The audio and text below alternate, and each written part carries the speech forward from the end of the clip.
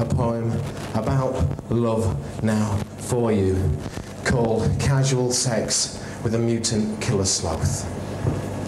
I was awoken that morning by loud incessant groaning. I went downstairs and threw open the French windows. A limbless beggar lay stumps akimbo on the patio. He moaned and he groaned and he uttered guttural curses to the vile pink froth that bubbled forth from ruptured lungs. "What," he said, "are you doing here? This is private property and you are therefore trespassing." He begged my forgiveness, then in coughs and painful wheezes he proceeded to explain that a passing pack of police cadets had seized him from his invalid car, beaten him to red jelly with the blunt edges of their credit cards for throwing him bodily over the wall to land with a smack on the bar in the barbecue moat from whence he had crawled, and could he have a glass of water, please?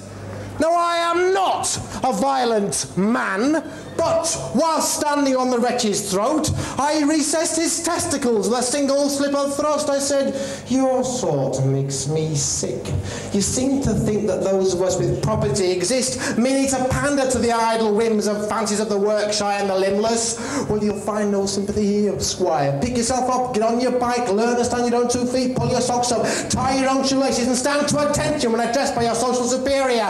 Do you know how much I pay to sustain your kith, kin and kind? Enough to keep an entire factory in Singapore, manufacturing action in Wolf. Do you know? Start again. Do you know how much I pay to sustain your kith, kin and kind? Enough to keep an entire factory manufacturing action in Singapore in wood shavings and water for a week. And furthermore, at that moment, my sentence was aborted in a series of blood-spluttering grunts as I found myself suddenly impaled from the rock-hard sexual member of a mutant killer sloth from the year 2014 AD, which, whilst having a furtive wank in Mr. Radioactive Ruins of futuristic downtown New Pudsey, was suddenly seized by a freak distortion in the space-time continuum, with the end result that his penis and my torso were now occupying the same space at the same time.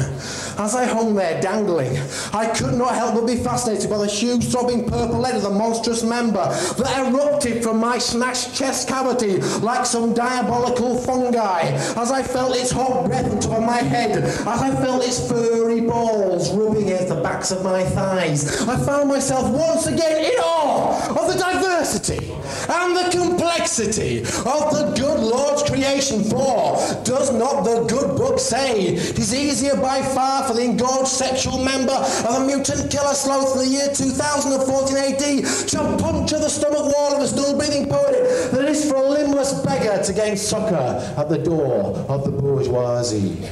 You poor, take courage. You rich, be warned. For the Lord moves in mysterious ways his wonders to perform.